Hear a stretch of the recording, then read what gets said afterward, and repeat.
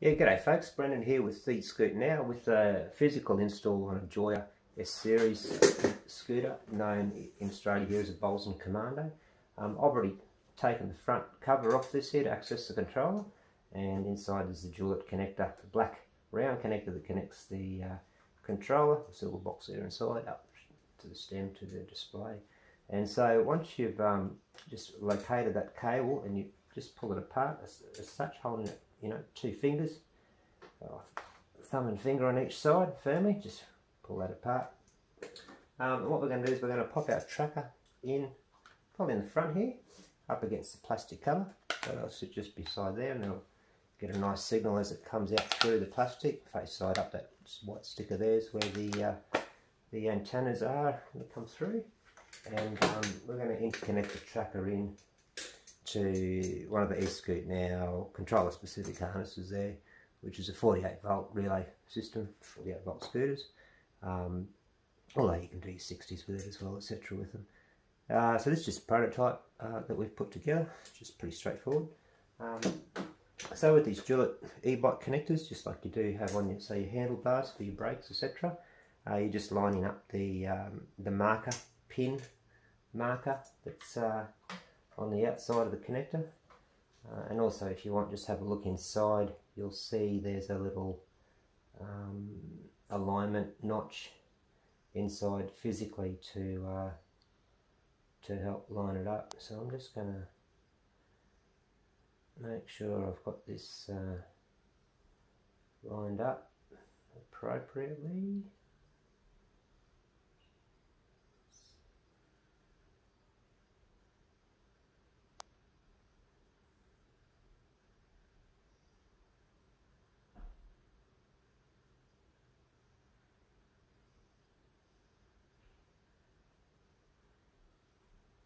Alright, so just push that in. You shouldn't have to push incredibly hard, because if you do, you could be not aligning the pin. So just go easy with it as you put it in. I've put a little bit of silver paint or liquid paper, if you wish, to help mark and see where those external alignment connectors are. But that's us in there now. So we're basically interconnected between the controller and the display on this black wire with the Joyor connectors into our harness there, the relay for immobilisation. And then as you connect your GPS tracker up, as you plug it in, you'll hear a little spark as it takes the power with the inrush current, and of course indicator lights inside there where your SIM tray is to let you know that we're up and running.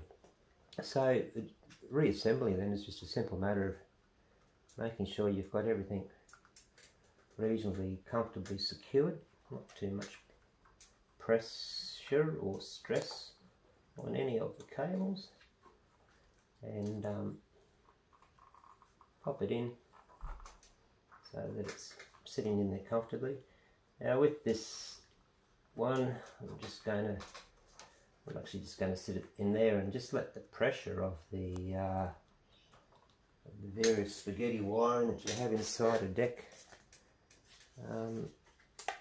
sit it there comfortably. And then simple matter then of making sure that that's all clear. There's a little Phillips screw that comes up through here. Just make sure that the screw hole is clear of any wiring, because when you screw your cover on, you don't want to put a pointy sharp screw through any wiring. So just a little bit of pressure on that, sit that in there, and then reassembly is the same reverse procedure as you disassembly, so this will give you a chance to see how you would access it. It's just a single screw, short Phillips pointy screw at the bottom, in the hole, a couple of turns so you're on the thread, and then keep the pressure up on it so nothing gets stripped too much. Nice in there. That secures it, and then your other two screws, which are your two longer screws, which are the ones that are going through the front of the side lamp. So I'll just come around here and pop that one in on that side. And if you wanted to, you could probably help some of the waterproofing that's in there with a bit of liquid electrical tape or silicone, whatever your preferred poison is, just to help keep the waterproofing on. But I'm not going to do this one, just to physically put it in together and just make sure we're all good. I might even use a bigger Phillips head for that one, so that we can drive it home. So that's us in there all together. And we might just bring it down off the bench, and you can see now that you've got power coming through, and we're all ready to go. I'll just show you how the immobiliser works in the software as such. You can see it's thrown up there an error at this stage, which indicates it's currently immobilised. So I'll start with the software now and disable the immobiliser, bring it up.